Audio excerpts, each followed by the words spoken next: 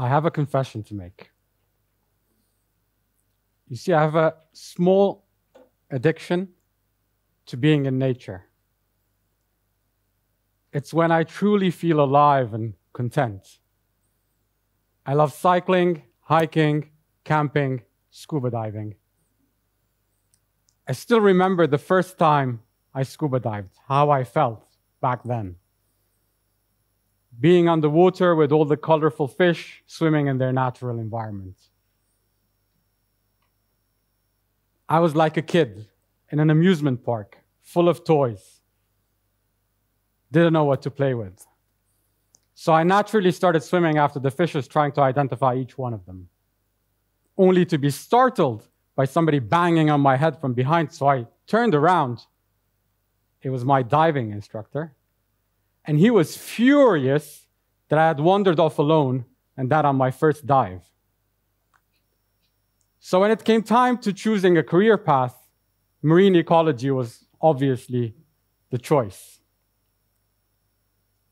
But what if we could bring the knowledge of that exciting environment to you?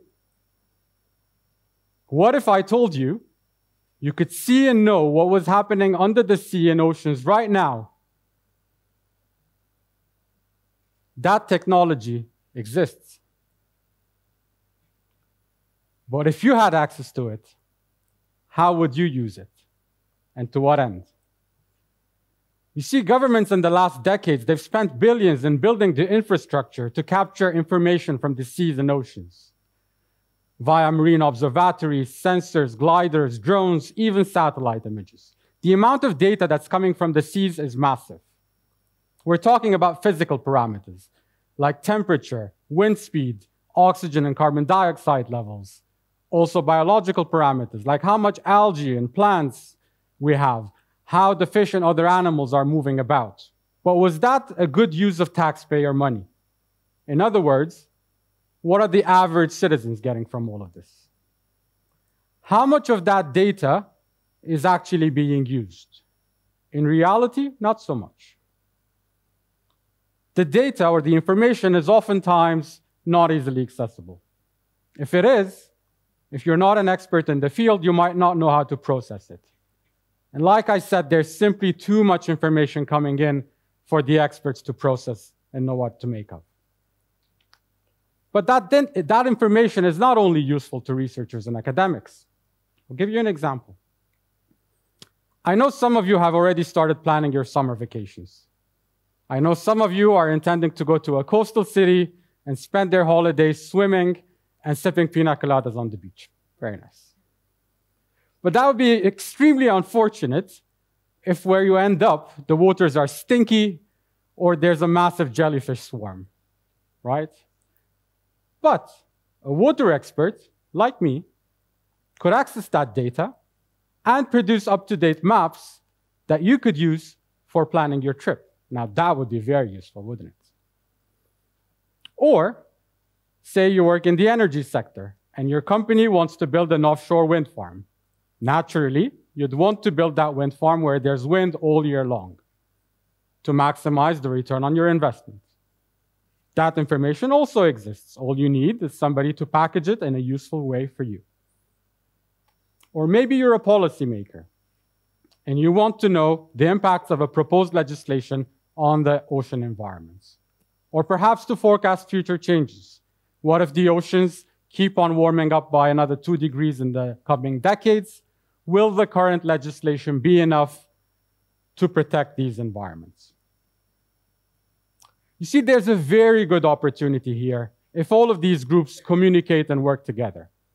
If you, whoever you are, find a useful case for such information and come to us, water experts, tell us what you exactly need. We can then go access that data, analyze it, perhaps visualize it, and package it in a way that would cater to your exact needs. You could even bring in data scientists and engineers. They could use machine learning tools and AI to forecast future changes and future what-if scenarios. What if all of this was available on an online hub or a marketplace where you could search for the data you need and purchase the services and tools you require to make better, data-driven, accurate decisions. We at the American University of Armenia, along with 55 international partners, are building Iliad, digital twins of the ocean, digital copies of the ocean environments, if you will, where different entities, whether they are governments, academics, businesses, could search for the information they require and purchase whatever tools they want to make better decisions, to minimize losses, to ensure the safety or sustainability of our environments, and to be better prepared for what-if scenarios. I'll clarify what I mean with two pilots that our teams are working on. The first example I want to bring is the case of the port of Varna in Bulgaria. As you can see from the image, the entry channel to the port is very narrow. Moreover, the area experiences foggy weather often, which makes navigation into and out of port very treacherous. For safety reasons, at times like this, navigation is suspended. But this leads to long delays and also economic losses. To circumvent all of this, our team is working to develop a technology where vessel operators could wear specialized headsets and could receive signals from all nearby objects. And via augmented reality, they could navigate their way through, in and out of port, like they were playing a video game, but in real life. No delays, no accidents, no losses. The second example I want to bring is about oil spills. Assume there was an oil spill along the coast of Greece. What do people usually do when they see such a thing?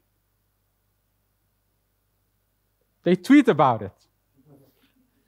So to take advantage of this very bizarre behavior, our team is developing an algorithm which scrapes Twitter regularly for specific keywords. And when these keywords occur and pop up regularly, it activates a program whereby it checks satellite images to check if there was an actual oil spill in that location, and then collects meteorological data like wind speed and current speed and direction to forecast how that oil spill will spread around.